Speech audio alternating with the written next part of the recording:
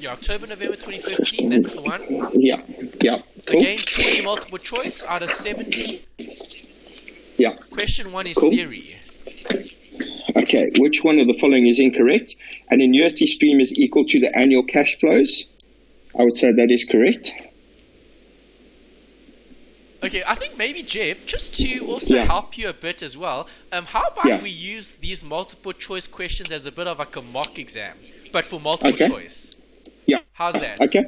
Okay, so cool. I don't want to guide you too much because I'd no, rather 100%. think about it and then we decide on what is right. Okay.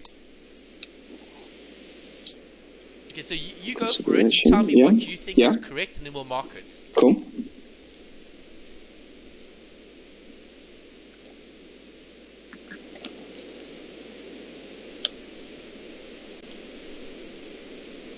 Okay, it's definitely option 4 because there's no outflows in a conventional thing, and all the rest. An annuity stream is equal to annual cash flows. 100%. The mutually exclusive projects are mutually.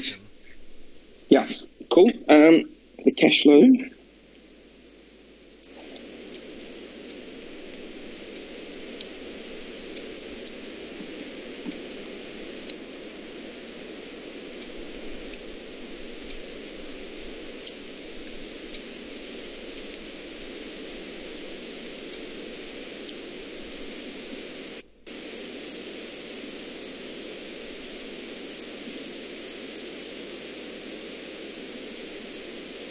Okay, I'm not 100% sure about this one, but I'm going to go will be evaluated on an after-tax basis. Okay, so remember when we looked at new and old?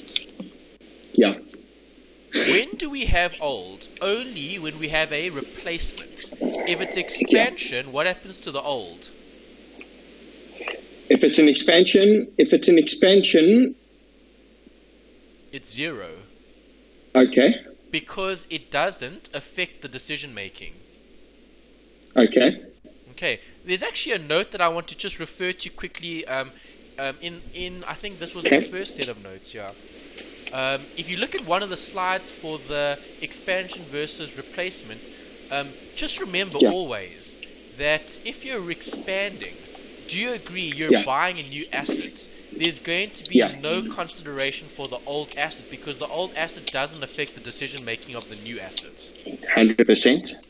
But if I'm replacing, it does. That's why in a replacement you have to take that into consideration. No. Actually, don't worry, Anthony. I mean, I just misread that. I was thinking that it was referring to the cash flows because if you're expanding, I mean, if you're expanding effectively, the old machine should still have inflows.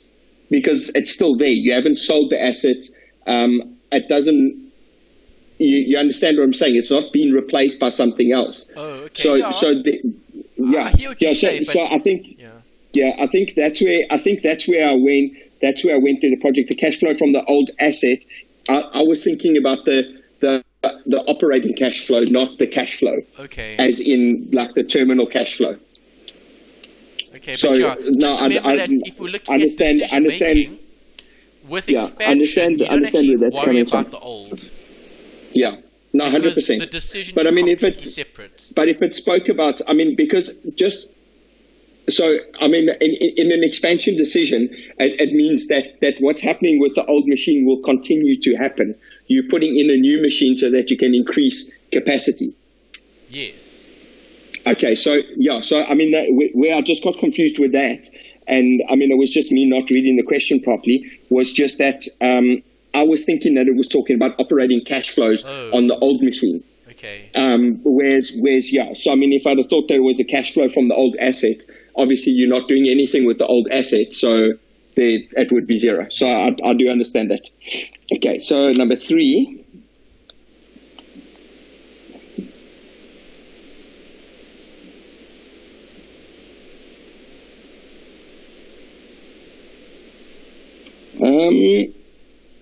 The net income after taxes. So I would say that's 350 plus the 15, so 365. Nice. Okay.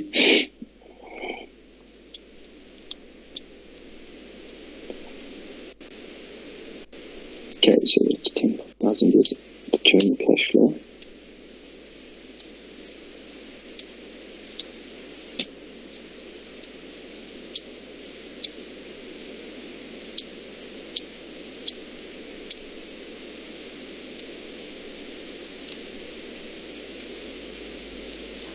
I would say 13,500. Good. Terminal cash flow is option 2. Good. Yeah, because the terminal, because you wouldn't, there's no tax on the working capital. Why? And because it's not actually something, it's not actually sold and it's not profit. Oh yeah, okay. The working capital. Yeah, fair enough. The working, yeah, and there's no tax because it was sold for book value. So yes, it was worth 10,000 and it was sold for 10,000. Sure. Okay. There was option 2, hey?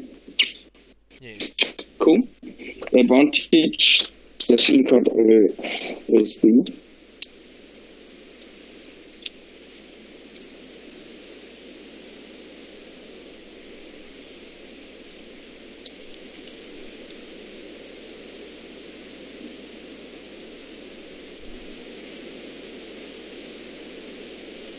I would say number 1 for this. Okay, so if I'm looking at an advantage of IRR, okay, do you agree IRR, we said previously in one of the nights MPV, MPV is preferable because it's actually giving you what the net present value is, whereas IRR just gives you a rate of return. And I remember reading in the thing, so that is superior when dealing with mutually exclusive projects, but I remember also in the textbooks, finance managers tend to prefer it because it seems to be easier, because you're looking at a percentage, not a value. Whereas with the MPV... So that's fine. All of that you said is correct, but just remember, here they said IRR over NPV. So why is IRR better than NPV? Well, it's precise in terms of the precise cost of capital is not needed to calculate the internal rate of return. Okay, so you don't need the cost of capital. Okay, whereas NPV, do you need a cost? So how do you calculate IRR? IRR, it's actually a reiterative process. So if you wanted to do it manually, there's a I remember that. Method. Yes, okay, I do remember that now. Yeah, that's why they don't actually test it, because you've covered advanced mathematics. Okay, cool. Okay, so 100%. it would be possible for a student covering FIN3701 to do it. You'd have to use the calculator to work out IRR. Okay, cool. And how do you do it on the how do you do it on the I remember, we did this in 2... You insert the CFs, and then you press and then IRR instead of NPV. And okay, cool. And then that was the one where that was a calculation where you could have like a couple of different, it gave you a couple of different things, because remember there was the one calculation you did. That was amortization. That was amortization, where you had the 3 different options of it when you pressed amort. Well, that was balance, interest, and that was amortization. Actually, you don't have to worry about amortization. I've never seen it come up here other than in leasing. Yeah. In a lease, you might have to use amortization to get the actual costs. Yeah. Look, no, I mean, I was just thinking, I got a little bit confused there. Madibi is evaluating the viability of an investment. The firm should make the investment if the is greater than 0. No, if the NPV is greater than 0. Definitely. Yeah. So option 4.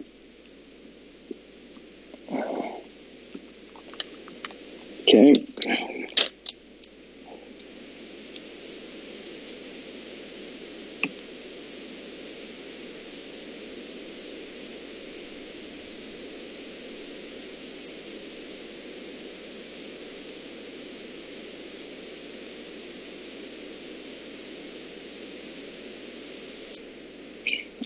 I would go with number 4. Okay, so this is looking at replacement, eh? That's important. Yeah. So because it's saying there, no, okay, cash flows.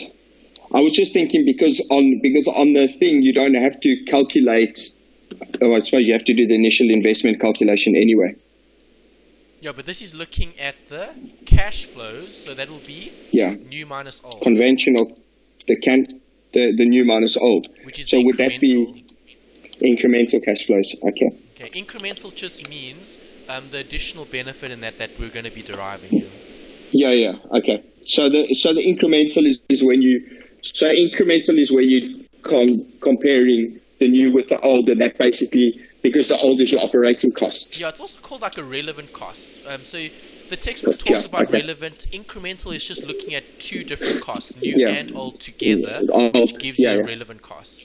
Yeah, but the old cost you put that in because the old cost is considered an opportunity cost. So you put that in. You lose out on, yes. Yeah. So it's the opportunity cost that you would have. It's the best other cost that you could have had, or the best other use of that money would be the old, basically. You're taking that into consideration in the decision making of the new because it's replacing the old.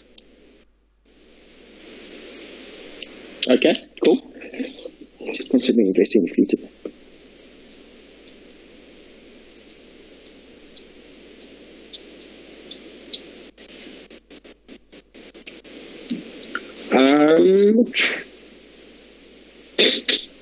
Cost of capital, like even cash flow. Okay, so break even cash inflow.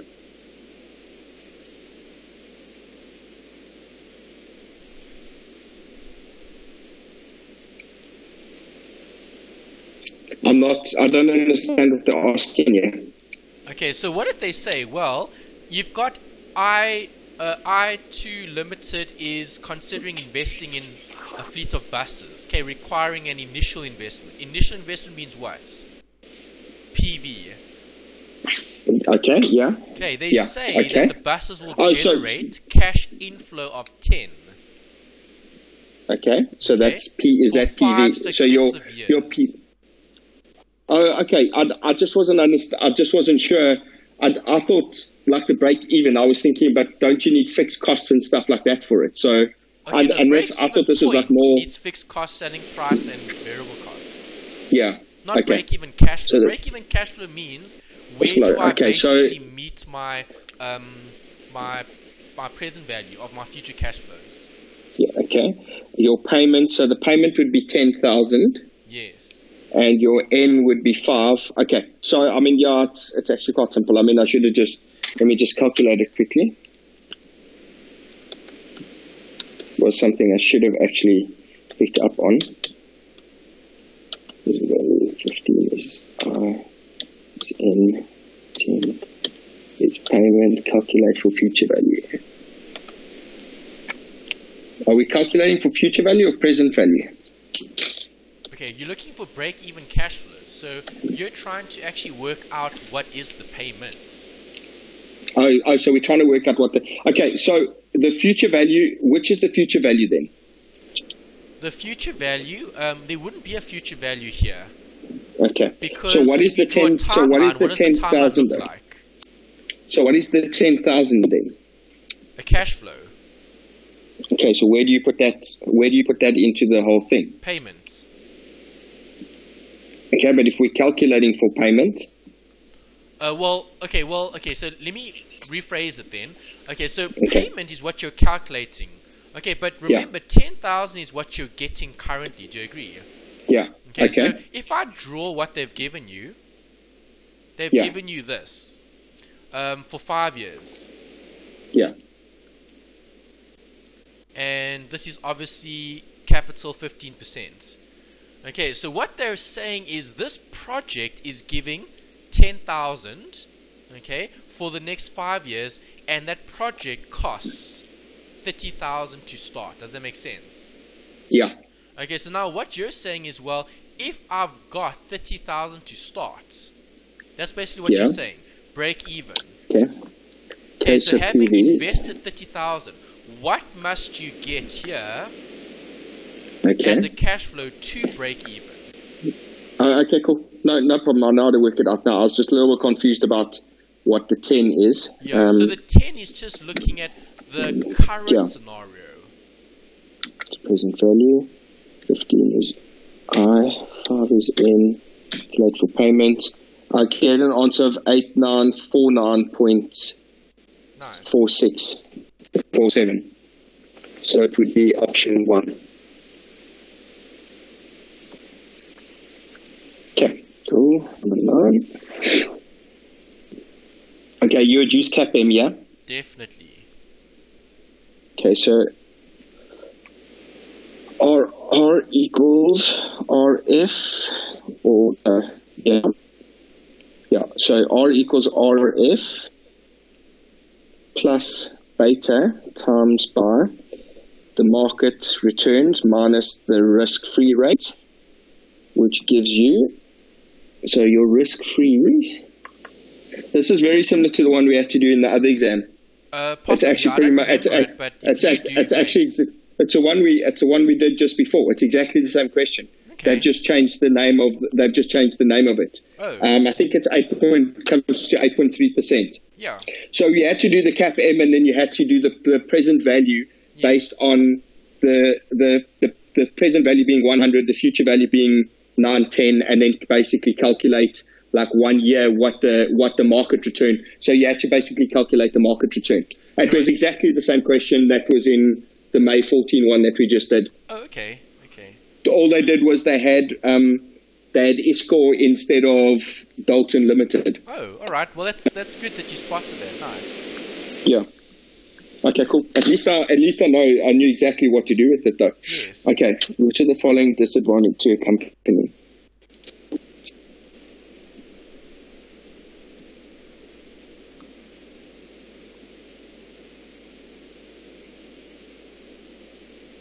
That's definitely right.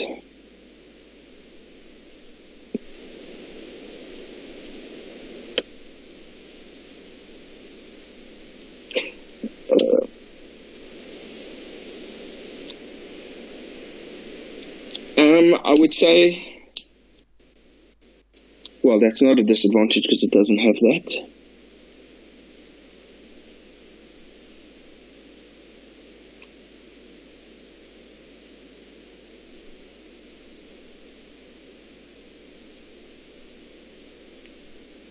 I would say the number one issue of 100%. Ordinary shares at a hard cost.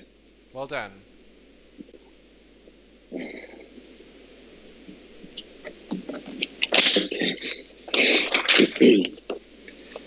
Price Limited has achieved an EBT of 220. It's estimated to be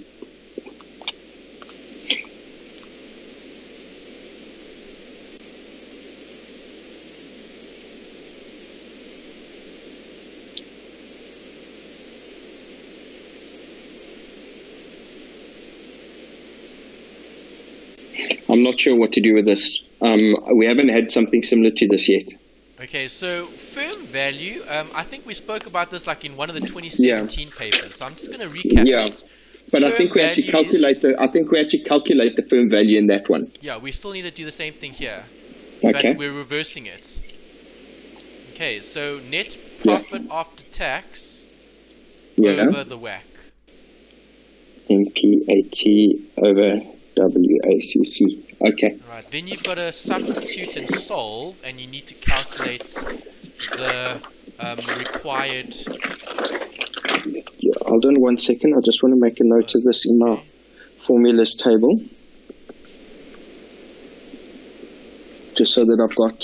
Because I've just got a whole thing of formulas, which I'm going to just basically... That's good. Yeah, also just want to... Just to understand, so I'm going to just write like little notes about what to look for, like what the formula, what you need to look for in the formula and stuff like that. Yeah, so for instance, exactly like the ones we did where if there's an issue of new shares, so if there's a flotation cost, then I'll use that formula. If it's got this in the question, then I'll use that. So I'm just going to make little annotations next to them when to use what formula, because also with the DOL and stuff, there's the two different formulas for that as well. Yeah.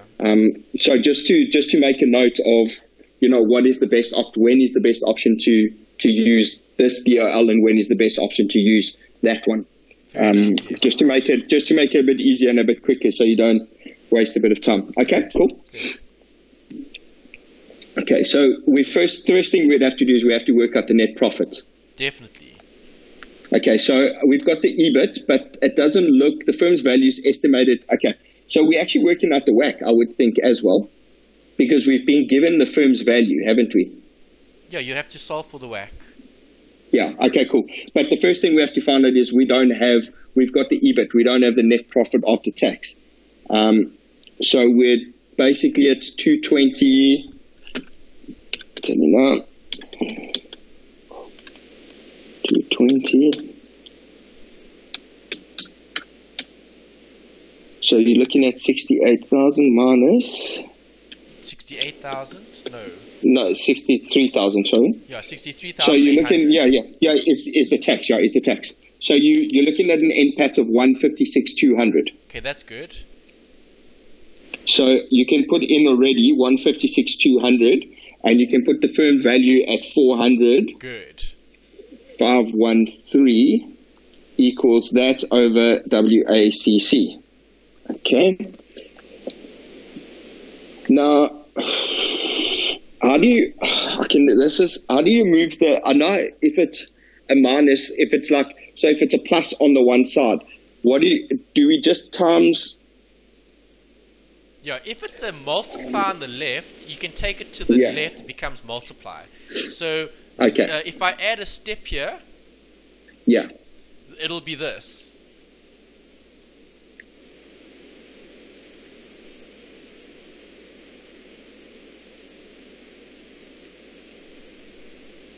Okay, so you just basically just swap the two around, the WACC and the firm value. Multiplying and dividing, yeah.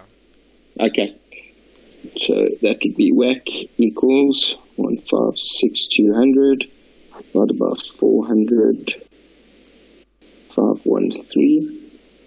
There's 513, yeah? 513, yeah. 400, 513. Yeah. 200 divided by... So you get 0.3899998. Yes. Or 0.39.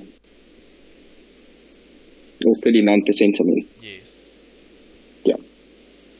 So is that the weighted average cost of capital for that firm? Well, that would be the required cost of capital, which would be the WACC, basically, because of firm value. Okay. Yeah. Okay, yeah. So they should have maybe said WACC here instead of firm's required return. It was just problem with the questioning, but it's fine. You can still get a rate. Yeah. Okay. I mean, as long as I know so if they mention firm value, then I know I need to use this equation. That's 100%. That's what I'm saying. Yeah. So I mean, I'll be able to work it out. Whatever's missing. Yes. The firm's operating. I would say the operating break-even point. Definitely. Cool. 12 is option 3. So with the financial break-even point would be after tax.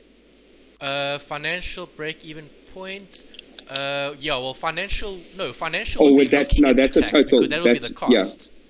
Yeah. It'll be different. Okay, so that's a total break-even point would be after the cost. Well, total would be looking at operating and financial. It would look at both. Yeah. Okay. Oh, so it's okay. That's the leverage stuff. Okay, cool. The fixed operating cost, sales of per unit, the variable cost. The break-even point in units will be okay. So break-even equals the fixed costs over the sales minus variable costs.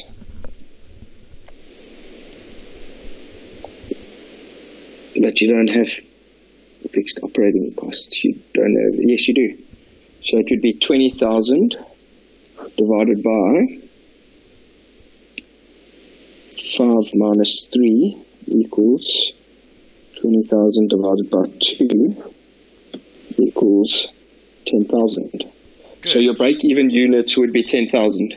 Correct. Which is option 2. Monty's limited present capital structure comprises a long-term loan of 200,000 at 15% per annum and 3,000 ordinary shares. If the firm's tax rate is 40% and the EBIT is 60, the EPS is equal to, okay, need to just try and remember, EPS equals profit minus preference over ordinary. Okay, so what have we got here? We've got, okay, so we need to first work out what they've got a loan, comprises of a loan structure. Okay, so we need to work out what the interest is at first. So it's 30,000 Rand interest. Good. So we've got 60,000 Rand at a tax rate of 40, so that's 24,000. No, so we've got 30,000 times by 40, so that's 12, leaves you with 18. So your profit is 18,000 divided by 3,000 shares. So it would be 6 Rand. Well done, that was quick. Or 600 cents. Your accounting's very strong. Yeah. You don't know how many students struggle with that, eh? Just this bit here, but you're good at this, so your accounting is really good. Yeah, look, I try, when I do maths and stuff, I try to do quite a bit of it. I try to do quite a bit of my maths and stuff also. Like, it's only the only type of stuff I really do on a calculator. Like, if it's round numbers like 40%, like I'm quite good at doing that quite easily, like mentally, instead of having to do it on the calculator, and it's much quicker for me. Because, I mean, it's quite easy. You take 10% of it times about 4. Yes. I don't know, people think that that's quite hard. So when it gets to like the 29% and 28% and stuff, that it's much easier, quicker to do it on the calculator than it is mentally. Okay, 15. So I haven't actually done too badly, yeah? I mean, it was firm value I didn't know. That one I knew. And that one I didn't know. So, I mean, I've only really got, I think, 3 wrong so far, 3 or 4 wrong. 11 out of 14 is a really good sign, yeah. Yeah.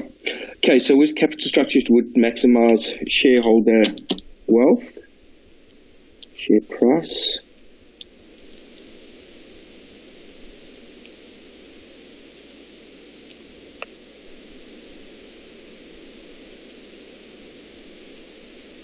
I'm not sure what you need to work out here. Yeah, this one's quite a tricky one because you had to consider what's actually going to increase the value of the firm. Do you agree? Yeah. So what I did here was I tried to work out the earnings, because if I get the earnings, I can then determine how much the company is actually generating in terms of wealth for shareholders. Okay. Yeah. So I worked out earnings from the EPS. Okay, so you just work EPS equals profit over shares. Okay, but now how do you work that back when you've only got a share price? Okay, well, if you've got the share price, what does that mean? That means you know how much the shares cost, but it doesn't tell you any other information like around how much equity is. Yeah, do you agree? Yeah. Okay, so do you know how much equity you have currently? Well, 80%. No, you don't. You do. That was correct. Depends on the structure. That was correct. Yeah. So it depends on the structure. Yeah, so you've got all of them. You're right. So now you're halfway there. Yeah. So here's your equity, there's your EPS. Can you get the earnings? I don't know. Yes, you can.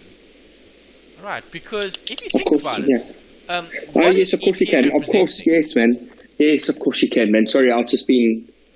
Yeah, no, man. It's actually exactly what we did before. It's just you're solving for the profit instead of the. You're solving for the profit instead of the earnings per share. Yes. Okay. Okay, let me put up the working so you can see it. Yeah. Because I'm just thinking. I mean, we can possibly cover. We've got 10 minutes. I mean, we can possibly get through maybe the other 4 or 5 questions. Yeah. So there's it. If I don't have to go and work all of this out. Option 1, 2, and 3. You're looking at those options in terms of the debt ratio. Okay, that was what I had to solve for. Okay, I had to get the earnings because I was looking at the amount of value being created or the wealth being created. So obviously I could consider firm value, but that's not really what we're going to be focusing on because there's no whack in the question. But we also don't have net profit anyway. Yes, so the only thing that you could possibly use here is the earnings. And then I would go with option 4 because option 4 has what? The highest amount of debt. So obviously the most debt that you have in the business, see, it speaks to the theory as well. Yeah, Okay, if you increase debt, you increase leverage, you maximize profits. Okay, so you don't actually have to do workings. You could have just thought about the theory. More debt means more earnings. Okay, more debt. Basically. If more we just keep earnings. It simple. Okay. Yeah, but I wanted to show the working just so you understand that the earnings is going up. Yeah, it's cool. I'm glad that you did. It did make me understand it a bit better. Okay. Okay, so 16. Capital impairment restriction is established to...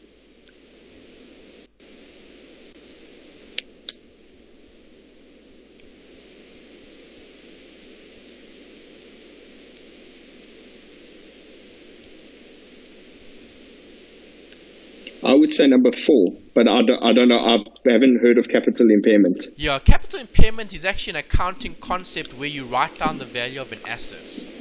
Okay. So I think it's a little unfair that they've mentioned that. Okay, the textbook doesn't actually speak specifically about impairments.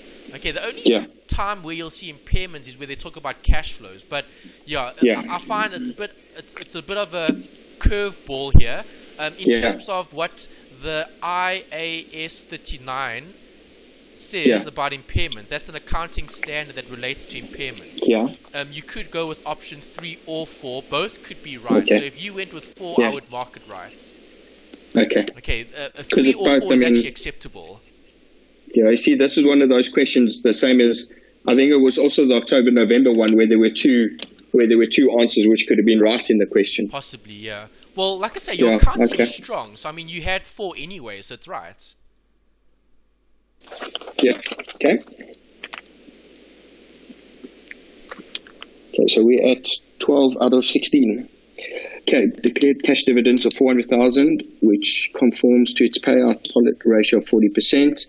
Company's current after-tax earnings equals declared 400,000, which includes, so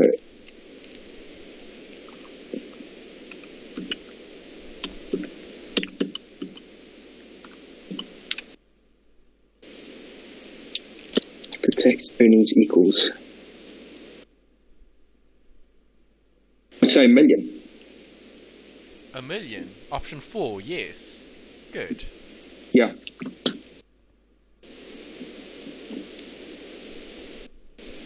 Yeah, just the question, just like you look at it and you think it's something really, really confusing. But I mean, if that's 40%, it's got if 400,000 is 40%. Yes.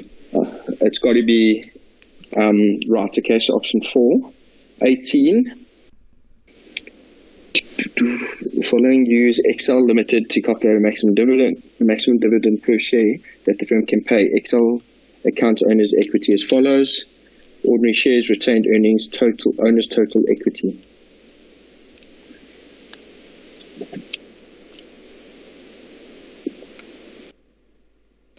$1 million. Money is available for ordinary shareholders from this period.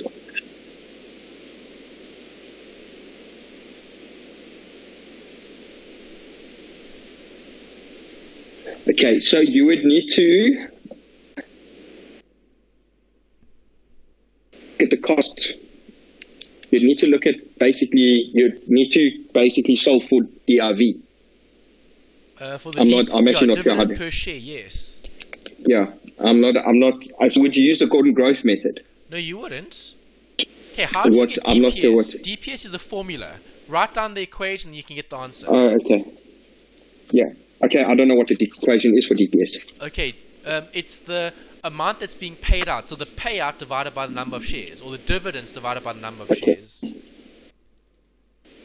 Okay, so dividends divided by number of shares. Divided by number of shares. Okay, so in this thing, what would it be? Well, how are they going to pay out a dividend? So the number of shares is 400,000. Okay, and the operations are the earnings available to ordinary shareholders are which have been included as part of the 1.9 retained earnings. The maximum. So would you just take the million divided, or the 400,000 divided by the? Okay, it's the maximum. So how much is available? I'm not sure. 1.9. I'm not actually. Okay, so 1.9 is available. Okay. 400,000 shares are going to get a share of 1.9 retained earnings. Okay. So what is the formula again, please, Anthony? Dividends over shares. It's a total dividends, eh? Yes, everything, total. Dividends, over everything. Shares. Okay. And okay, so in the question, are they paying out 1.9 or are they paying out 1 million? Well, they're paying out 1 million, but that's already included as part of 1.9, which is everything that they've got. Yeah. So if it's maximum means pay out everything that you've got. Okay. So then you do it by the 1.9 divided by 400. Okay. Yes. Okay, cool. 100%. That was a formula I didn't have because I haven't actually seen that before. Okay. I think we might have done it. We might have done it in 2601. Yeah. Remember 2601 knowledge must be carried through to 3701. They're not going to give you the ratios again. You just need to know them. Yeah. But I mean, we haven't had any questions around this, so it's quite nice that this actually came up. Yeah, it's because it's just nice to. Okay, dividend policy is a form of working capital policy. No, not working capital. No. The capital budgeting policy. Yes, that's better. Okay, good. Yeah. No, I said as soon as I said it didn't sound right. Okay.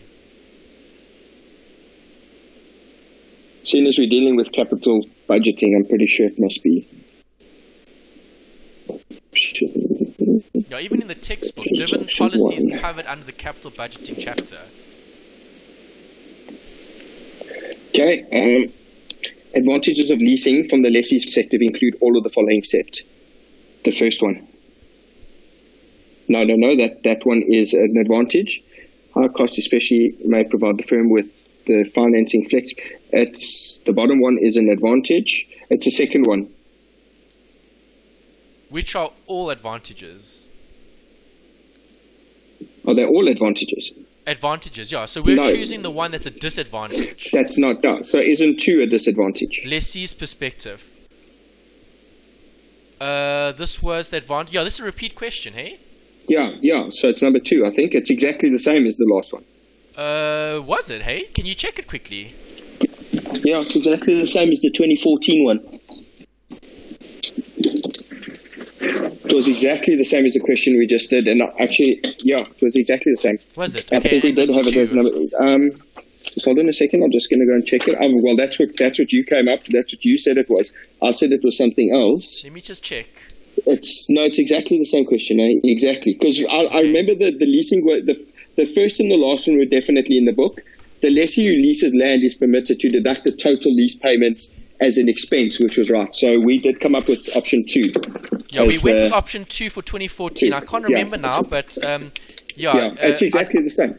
It is exactly the same, yes. Okay, in this memo, I had it as 4, which is actually incorrect. Yeah, because we actually saw that in the textbook when we looked at it. Yeah, so I'm just going to put a note here, see textbook, so I just want to correct this one. Yeah, so we actually put this into the text, because we actually, remember when we did that other one where it had the, you can... Yeah, now I remember now, because you've gone through it again. Yeah, you can depreciate Yeah, so remember that the other one had this 100%, which was correct, and then it also had the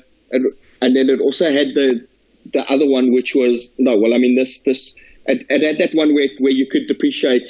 You were able to depreciate land that you owned, but I mean, like you said, you can't depreciate land first of all, and second of all, why are you not leasing it if you own it? Yeah, that was the one debate. Yeah. Yeah. Yeah. Yeah, because I mean, even if I go to page 664, it says leasing provides 100% financing. Yeah. Okay, so yeah, you're definitely right. Yeah. Page 664. I'm just going to add that here. Okay, so yeah, there was a mistake in this memo then. Well, in my answers, just correct this, obviously. It was option 2, not 4. Okay, there was a mistake. Awesome, Anthony, thanks. I mean, I think we leave it there because, I mean, it's pretty much 8:30. Yeah. Yeah, and I mean, we finished all the multiple choice, which was quite good. So, and that took, what, 42 minutes? I mean, we were on the call for 42 minutes, and that's how much time you would have in the exam to do it. So that's brilliant timing. Yeah.